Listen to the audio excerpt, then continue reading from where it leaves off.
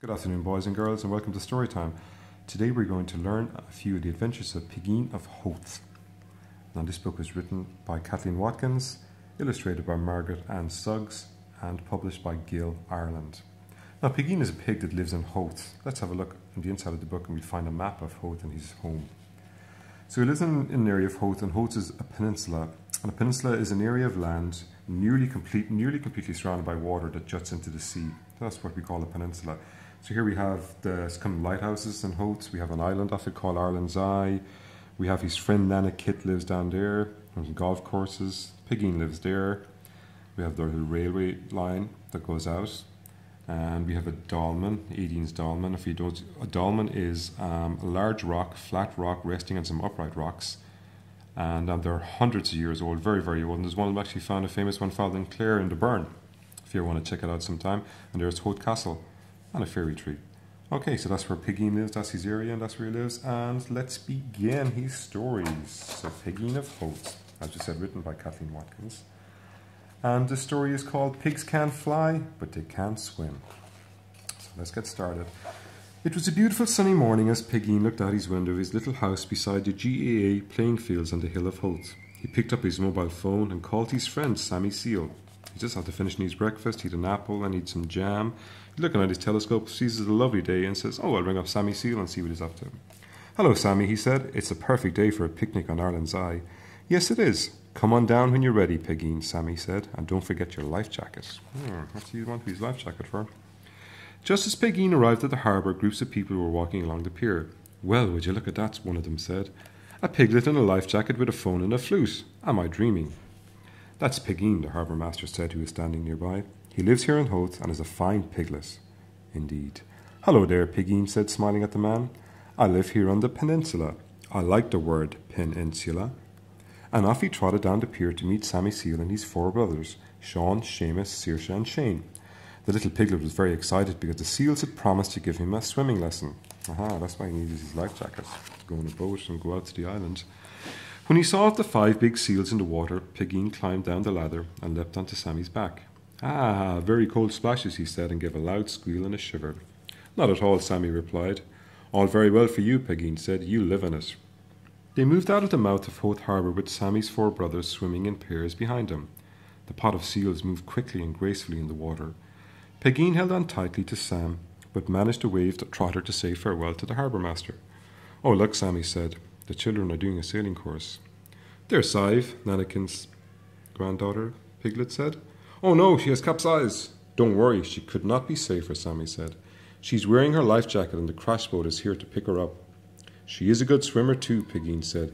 "You must teach me how to swim when we get to the island."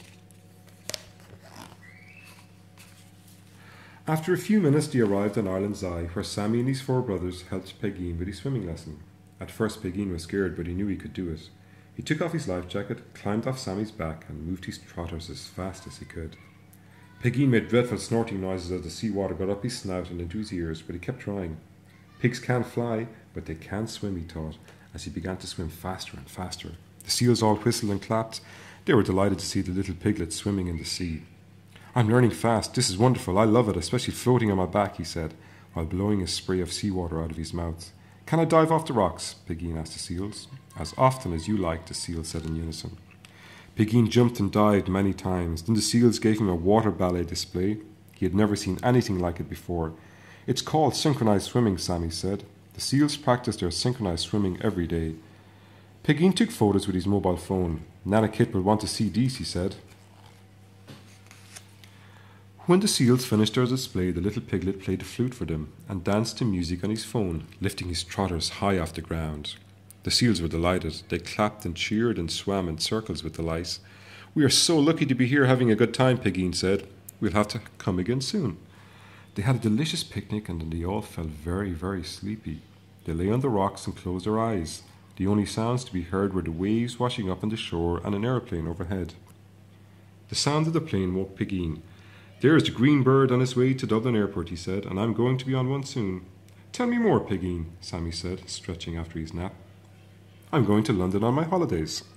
Pigín's story was interrupted by the noise of the fishing boats coming home. "Quickly, Sean, Seamus, Saoirse, Shane," Sammy called. "Let's go back to Howth Harbour for some fish." Delicious fish. When they arrived at the harbour, Kevin from Nicky's place rang a bell and came out of the shop with buckets of fish heads and tails. The seals had a feast. Dozens of people gathered at the edge of the pier to look at the seals, including some of the children from the sailing course. Pigín said thank you to Sammy and his brothers. That was the best day I ever had. Thank you so much. Pigín could hardly hear his own voice because of the deafening noise of the excited and greedy seagulls overhead. When he turned to go, he saw something on the ground. It was a phone. "Oh, excuse me, sir. Is this yours?" Pigín asked a man in a red jacket standing beside him. The man turned around. "It must have slipped out of my pocket," he said. "Thank you very much, Pigín. What a great fellow you are. I'm lucky that you found it." "It's a pleasure, sir," said Pigín, and off he trotted to get the little train that would take him to Nanakit's house near the Bailey Lighthouse. On the way, Pigín wrote a thank you note to the seals. I could send a text, he thought, but it's always nice to receive a note. He called his friend Sally Seagull on his mobile phone, who flew down and took the note in her beak to deliver it to the seals at the harbour. Pigín was tired when he arrived at Nanakit's cottage. "Your hair is lovely, Nanakit," he said, smiling at his good friend. "I got it done in the village earlier," she said. "Come in and tell me all about your day. You can stay the night if you like. I have a bed made up for you." "Oh, looky Pigín, he gets to go on a sleepover." Pigín sat down in one of Nanakit's big cosy armchairs and looked at the new tea table she'd prepared for him. There was a beautiful tablecloth and napkins with the delicate china cups and delicious things to eat. "This is perfect, Nanakit. Thank you. I'll just put the kettle on," she said, "and you can tell me all about your day." Nanakit came back with the teapot. "We shall leave it here for a moment," she said. There was no reply. Nanakit looked at Pigín fast asleep in the armchair with a great big smile on his face. She covered him with her best blue blanket and sat down to pour herself a nice cup of tea. Poor Pigín is so tired after his day at the harbour. So it's a good night from him and it's a good night for us. Talk to you soon, boys and girls. Good night.